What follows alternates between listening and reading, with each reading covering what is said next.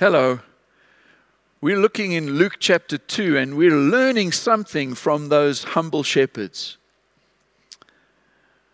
Verse 15, when the angels went away from them into heaven, the shepherds said to one another, "Let us go over to Bethlehem and see this thing that has happened, which the Lord has made known to us."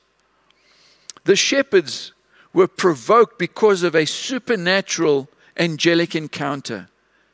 And they weren't just satisfied by hearing the story, even through the angels, but something was stirred inside of them to get up and to go and see for themselves.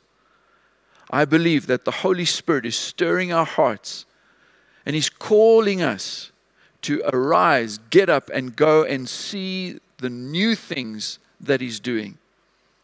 As we plan for 2021, let's make this a part of how we're going to live for the Lord, that we're going to get up and we're going to go and look for the glorious things that the Lord has announced. Let's pray.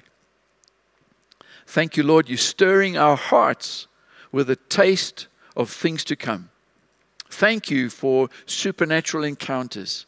And thank you for stirring up our hearts and our lives, and you beckoning us to step into the new. Lord, would you give us the grace to journey with you into the greater things. In your name we pray. Amen. May this be a wondrous season filled with new revelation, because God has come.